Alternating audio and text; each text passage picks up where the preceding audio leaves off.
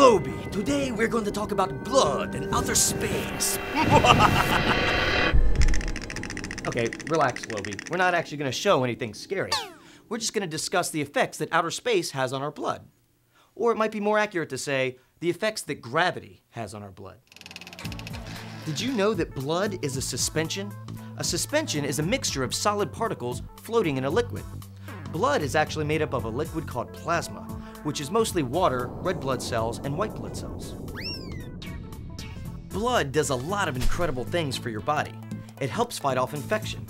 It heals wounds, and it carries oxygen and other nutrients all over your body. And it even helps get rid of carbon dioxide and other waste that our cells don't need. And of course, we all know our heart is what pumps our blood. First, our heart pumps the blood to our lungs, where it picks up oxygen. Then the blood, which is now rich with oxygen, is pumped to our legs, arms, and our brain. Everywhere. But have you ever thought about how much work that is for your heart? And what effect does gravity have on your blood? If you toss something, like this ball, into the air, what happens? That's right, gravity pulls the ball down to the ground. And gravity does the same thing to your blood. When you stand up, gravity pushes your blood towards your feet. Then your heart and your muscles have to do the hard part of pushing the blood back towards your heart so it can be reoxygenated and continue to nourish your brain and your body. But in space, astronauts don't feel the effect of gravity. So what kind of effect does that have on your heart and blood? Let's ask Dr. Kjell Lindgren, who is a flight surgeon at the NASA Johnson Space Center in Houston, Texas. A flight surgeon is a medical doctor. With my other flight surgeon colleagues, we help to take care of astronaut crew members and their families. One of the things Dr. Lindgren studies is called fluid shift. This is something that happens to the astronauts' blood volume when they get into outer space and have to deal with the effects of not having gravity. On Earth, the heart and the muscles constantly have to push blood around the body against the effects of gravity. Gravity is constantly pulling blood down towards the feet when you stand up.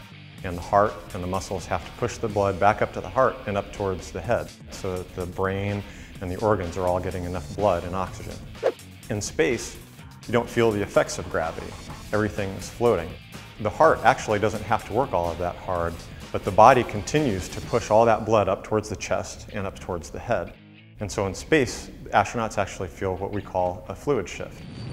Movement of most of the blood up away from the legs, up into the chest and up towards the face. If you see pictures of astronauts who have just gotten into orbit, their faces might look a little bit puffy. They might say that they feel a little congested. If you look at their legs look a little bit skinnier because the blood has moved out of the legs up into the chest and face. That's right.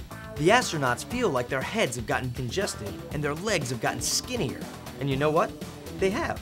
Because gravity isn't pulling blood into the legs and feet, which causes it to gather in the chest and head. It's kind of like hanging upside down on the monkey bars. You start to feel stuffy and congested because all of the blood is flowing to your head. Over time, the astronauts' bodies sense the extra blood in the chest and heart and cause the astronauts to use the bathroom more to get rid of the extra fluid. This helps somewhat reduce the puffiness in the face. But what do the astronauts have to do to correct the blood volume before they return to Earth?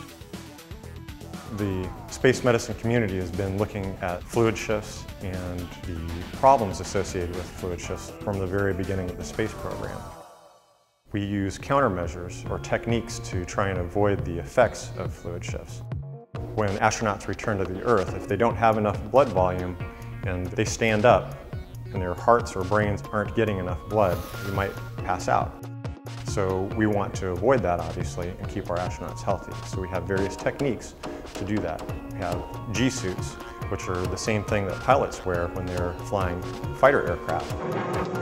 They compress against the calves and thighs to push blood up towards the chest, the heart, and the head. We have the astronauts drink fluids before they return to Earth to increase their blood volume. And we have various other techniques that we can help to prevent the effects felt from fluid shifts.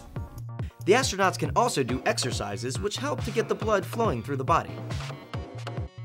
So, Globy, today we learned about the tremendous effect that gravity has on blood flow in your body. There are so many things that astronauts need to be aware of when traveling into space. Thank goodness we have skilled doctors like Dr. Lindgren to look out for them.